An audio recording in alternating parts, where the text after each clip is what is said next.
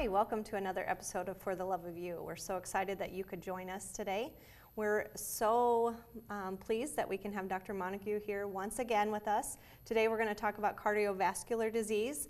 And Dr. Montague has been in Omaha since 2004. He's family practice in emergency medicine for Charles Drew and also medical director for Charles Drew. And so thank you for coming. We're so happy to have you. Well, thank you. And just one clarification, I was the previous medical director for Charles Drew. Dr. William Ostick is the current medical director, and he's doing a wonderful job over there. Thank you. Sorry about that. No problem. So today we're going to talk about cardiovascular. So can you just start off the community and describe what is cardiovascular? Some people might not even know what that is. All right. Well, I think it's a very important topic because cardiovascular death is the #1 cause of death in the United States, accounting for more than 23% of deaths. That's more than cancer causes. And cardiovascular is just how it sounds. Cardio meaning the heart, and vascular meaning the vascular system. And to tell you how important it is, your body consists of over 100,000 miles of blood vessels, meaning your capillaries, your arteries, your veins, 100,000 miles that blood pumps through every day. And on average, the heart pumps about 110,000 times every day. Wow. So we get excited if we get 2,000 steps in, but your heart is taking 110,000 beats every day. So with that, what are some risk factors of cardiovascular disease? I like to refer to what I call the sickening six. There are 6 major factors that are responsible for causing cardiovascular health. The first 3 many people are familiar with, being high blood pressure, high cholesterol, and diabetes. But many people don't know that there are another 3 that are top causes, and that is smoking, lack of exercise, and persistent high levels of stress. With the high levels of stress, what might cause those? A lot of times we refer to what we call type A personalities. So we have a class of people, an increasing number of Americans are always trying to be in control of everything. So having tight schedules, that can be working numerous extra hours at work, or even having very hectic work-life balance. If you find yourself being stressed about how you're going to get your kids from one activity to another each and every day, and also financial stress, it can be another factor. But when you find yourself under high levels of stress and on a persistent basis, I'd say if you feel that you're stressed out more than 2 to 3 times a week, and then you're a prime candidate for being at risk for cardiovascular disease. What are some ways I can decrease my risk factors? That's a great question. A lot of people are under the false impression that it takes having a gym membership, that it takes putting in 2 to 3 hours of heavy-duty exercise every day. But the truth is that it only takes 30 minutes a day of cardiovascular exercise, and that is only needed 3 to 5 times a week. Doing 30 minutes of cardiovascular exercise, which is described as continuous, nonstop, getting your heart rate preferably above 80 to 100 or more, continuously for 30 minutes, has been shown to decrease your risk of cardiovascular death by up to 50%. And there's an even added bonus to making this easy. 30 minutes doesn't have to be all at one time. Really? Yes. You can split it into 3 10-minute increments. As long as it adds up to 30 minutes in a 24-hour time period, it still gets there, but it does have to be at least 10 minutes worth. Okay. But that means that you could park your car further away when you're walking to the office and do a 10-minute walk to the office, 10 minutes on your lunch break, and 10 minutes on your way back to your car at the end of the day, and you're done. Or you could do 10 minutes during commercial time or even during your favorite television show. But really, 3 10-minute increments, 3 to 5 times a week, is all that it takes to decrease your risk by 50%. Wow, that's a lot. Yes.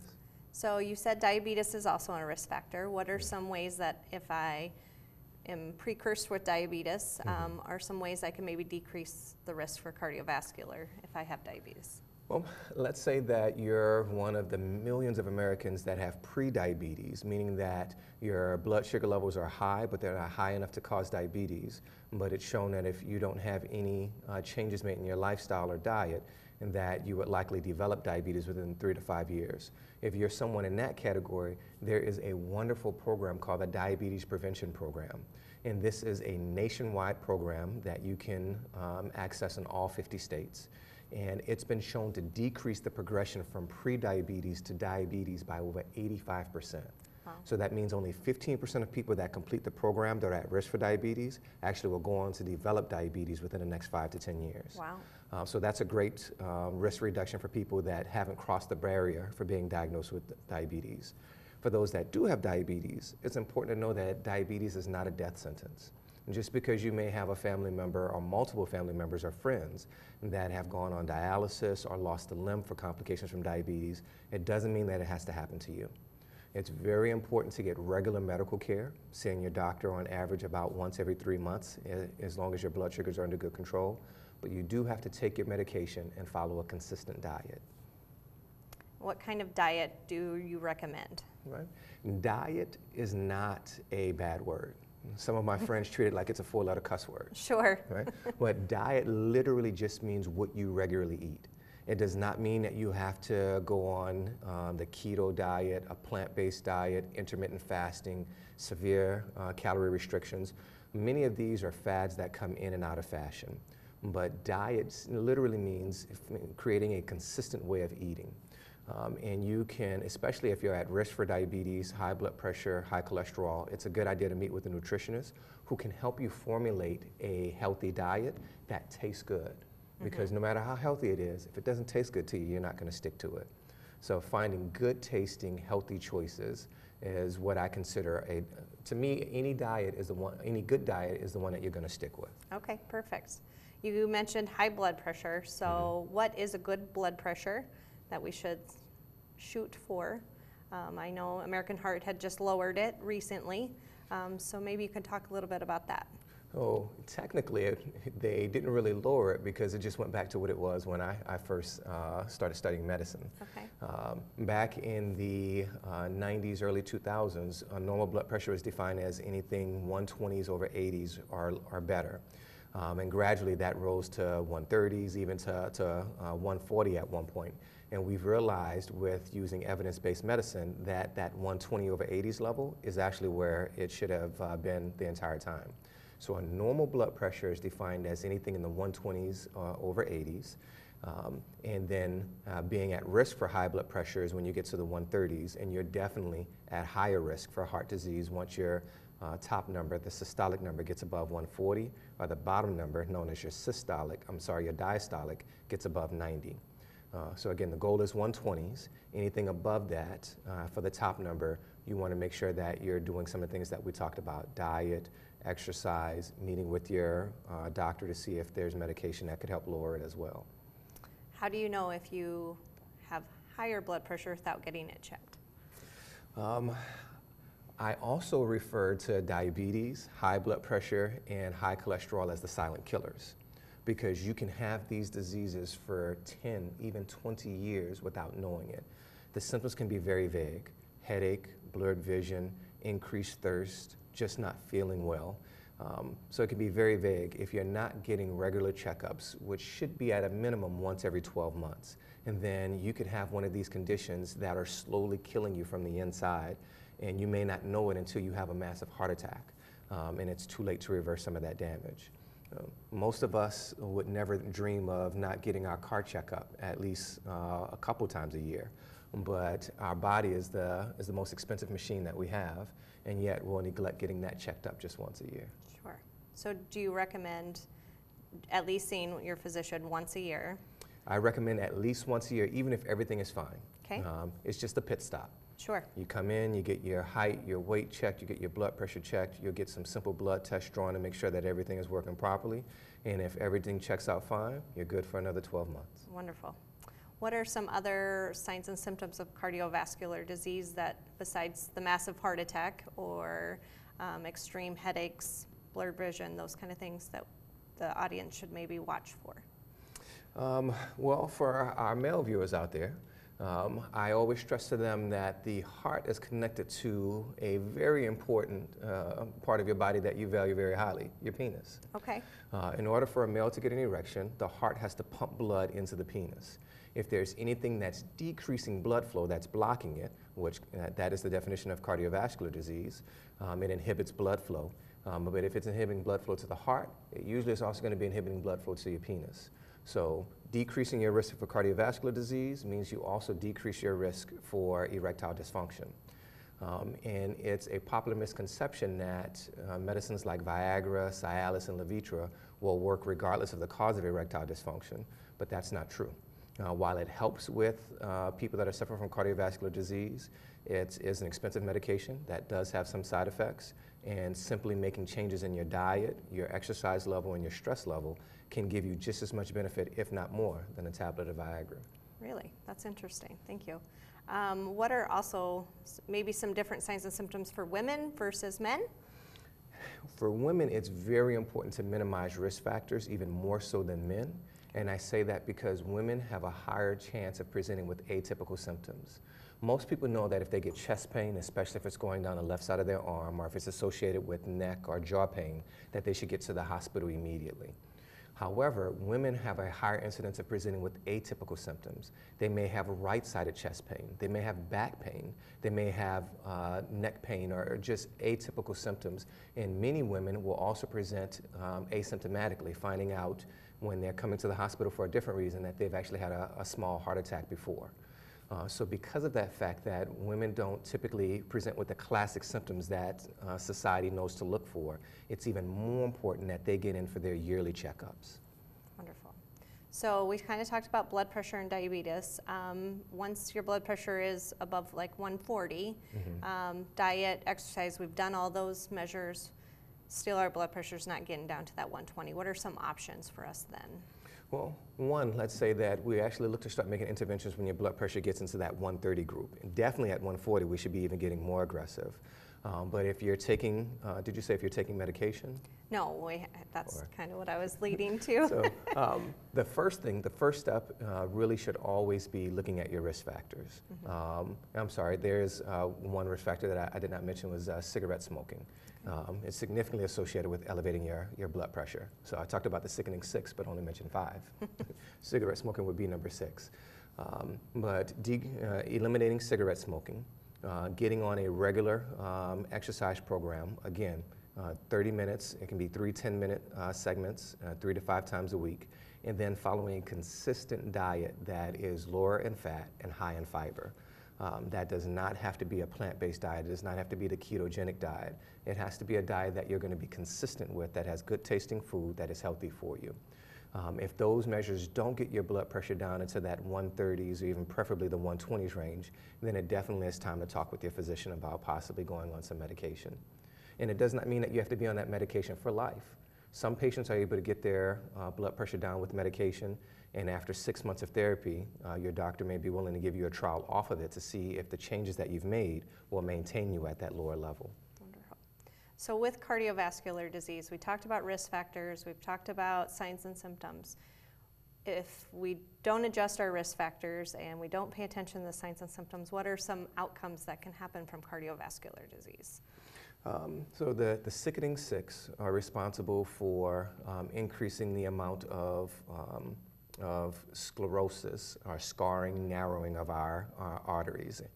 And it also increases the amount of thrombus, sticky glue-like stuff that forms inside of the blood vessels.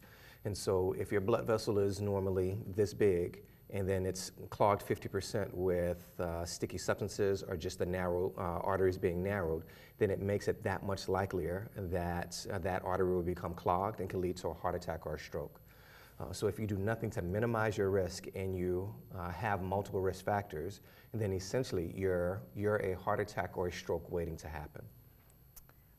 That's so an easy fix. I know stroke can be prevented 80% of the time, so I'm assuming with cardiac and heart attack could be the same issue if we're same risk factors and we're altering those risk factors.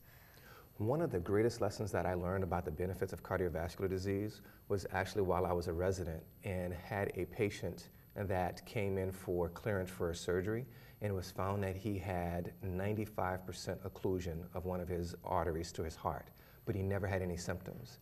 And the reason why was because he was an avid bicycler. Now, he's not the average person. He would bike about 20 miles a week, Oh, wow. and that was probably on a bad week.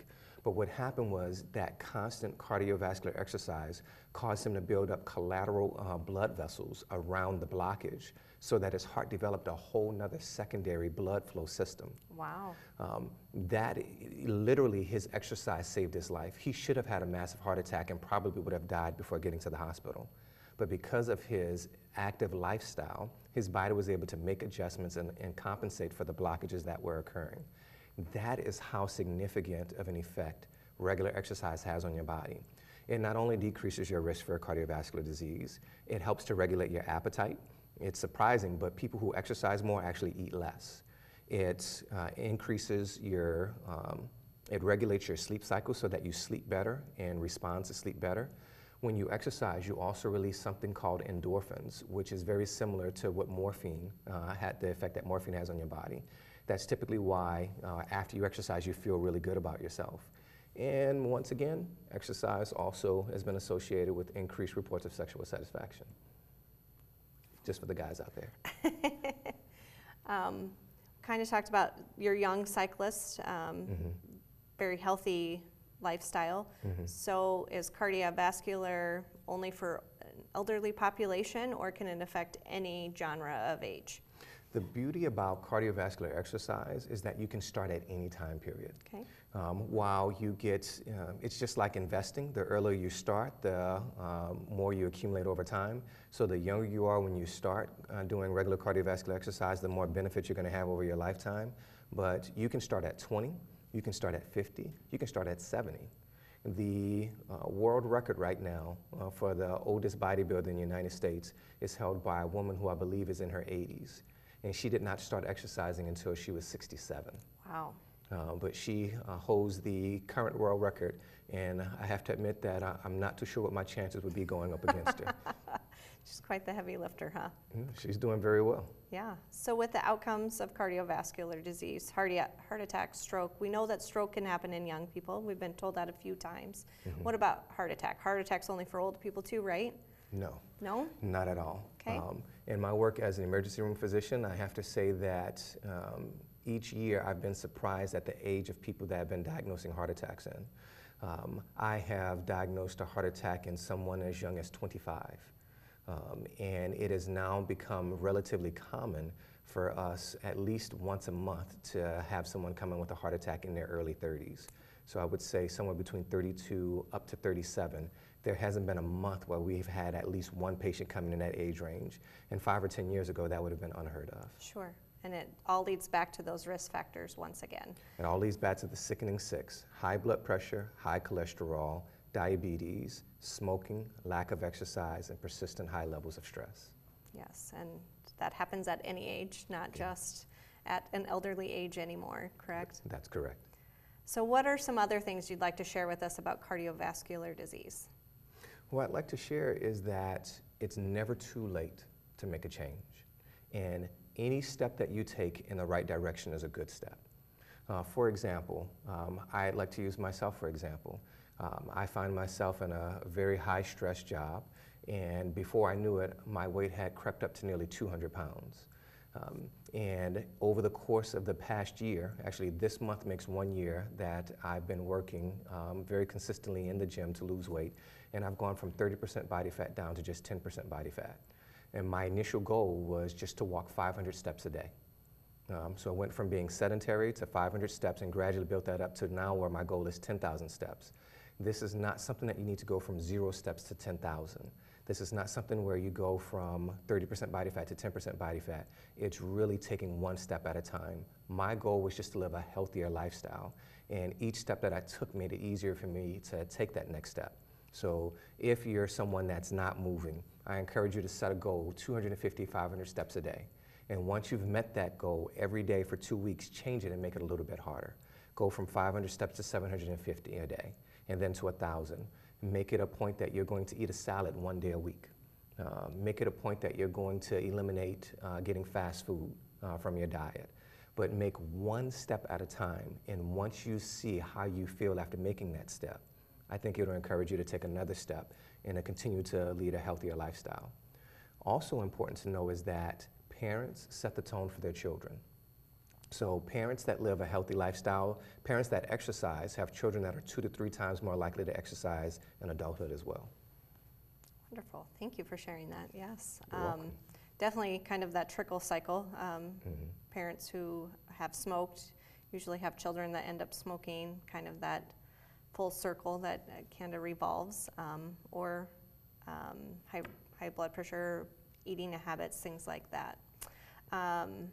Anything else you'd like to share, cardiovascular risk or anything like that with us real quick before we end the episode? Remind everyone of the sickening 6 and remind them that it takes as little as 3 10-minute increments. If you can exercise for 10 minutes 3 times in a day, 3 to 5 times a week, you decrease your chances by half.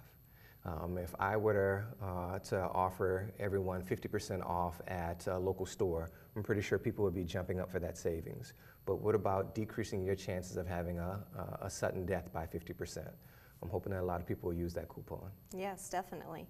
Can you describe real quick before we leave some signs and symptoms of heart attack? We know what they are of stroke. Could we hear a little bit about what a heart attack might look like and what we should do? Right. The typical symptoms that we tell people to watch for would be sudden onset of chest pain. And that chest pain can be sharp, it can be dull. Many times people describe it as a sensation of an elephant sitting on their chest. Sometimes that pain may radiate, may go to the left shoulder, it may go to the neck, the arm, or even the back. Sometimes it can be associated with nausea and sweating. But any unexplained chest pain, we want you to come to the ER. 9 out of 10 patients that come to the ER with chest pain don't wind up having a heart attack and wind up having some other explanation or even some reversible cause of heart disease. But we want that. We want any person having chest pain, especially if you've never had it before, to come to the ER and be evaluated. It's also important to know that many women don't have those typical symptoms. Women may present with just not feeling well. They may present with vague pain in other parts of the body. So the best thing that you can do is actually to get those yearly checkups where your doctor can monitor your risk factors and help you to reduce your chances of getting to having a heart attack or a stroke in the first place. Wonderful. Thank you for sharing that. It concludes our episode for the Love of You. We're so thankful that Dr. Montague could come and join us today, and we'll see you next time. Thank you.